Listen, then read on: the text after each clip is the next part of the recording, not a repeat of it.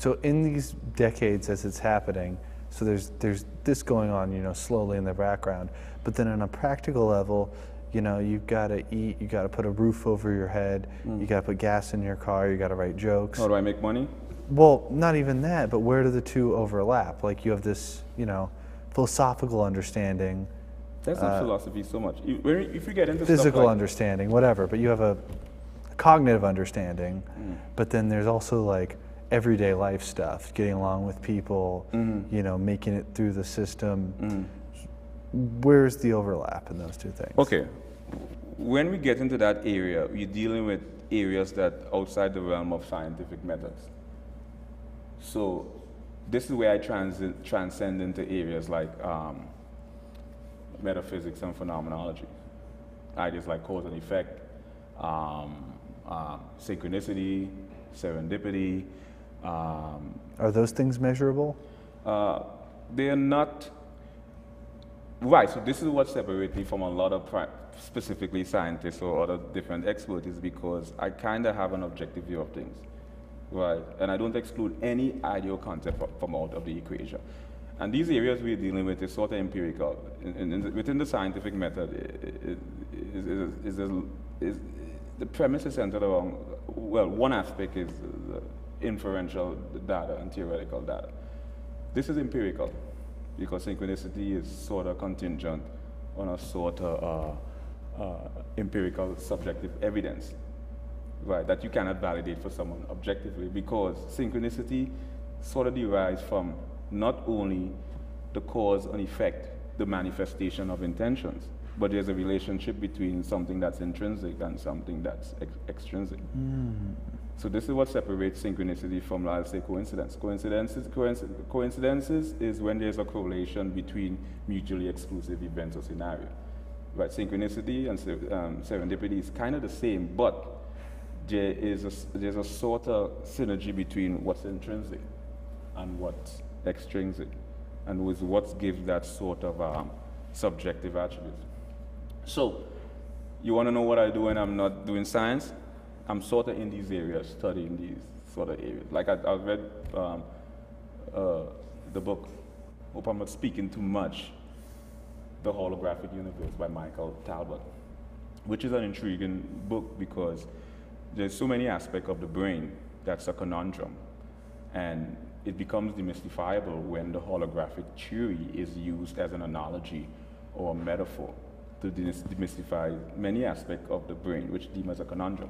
Prime example is when you fragment a hologram, it still remains a whole, right, in its tiniest fragment, right? There was a study done where they ran rats through a maze.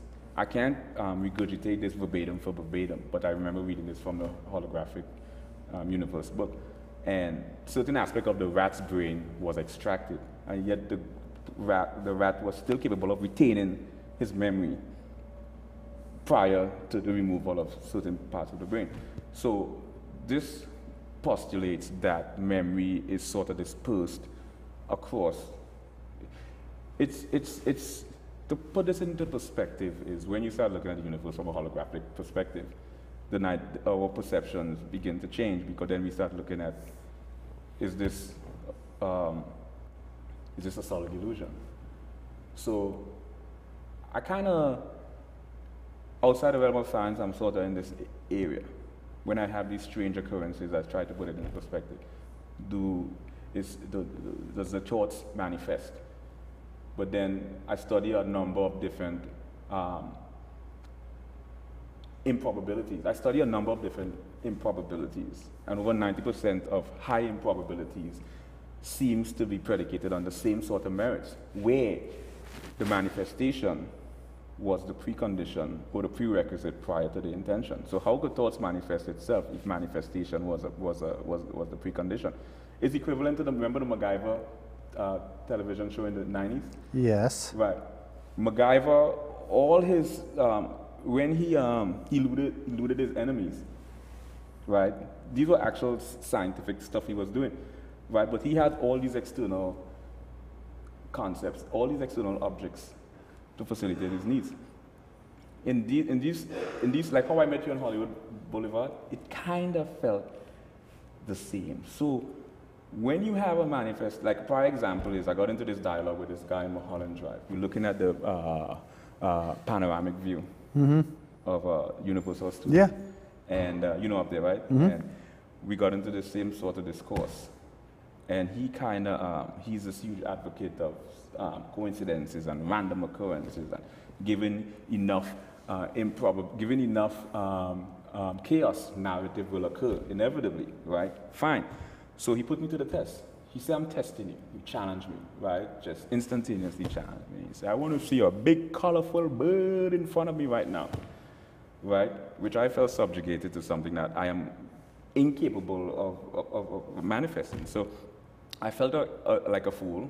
Again, it's adolescence, so they walk away very condescending, dancing and singing. You'd not believe what this guy did.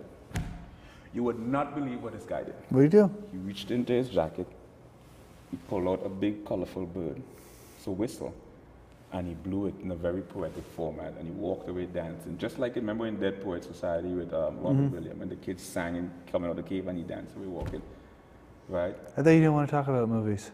But you see what I mean? Yeah. And they walked away completely jaded. I said, wow, there's a bird. It manifested. So the manifestation was prerequisite. There was preconditions met before the intentions. So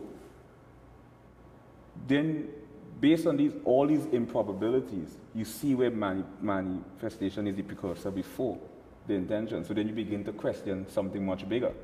Okay, is there some sort of external divine intervention that seems to be kind of... No, we could get into quantum mechanics and subatomic particles and we'll that have sort to of save stuff. that for your third hour on We the have show. to save that for the third hour. Is that an I hour did. already? We're almost done.